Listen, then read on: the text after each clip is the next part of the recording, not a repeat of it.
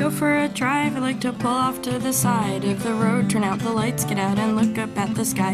And I do this to remind me that I'm really, really tiny in the grand scheme of things, and sometimes this terrifies me. It's only really scary cause it makes me feel serene in a way I never thought I'd be, because I've never been so grounded and so humbled and so one with everything. I am grounded, I am humbled, I am one with everything. Rock and roll is fun, but if you ever hear someone say you are huge, look at the moon, look at the stars, look at the sun, look at the ocean and the desert and the mountains and the sky.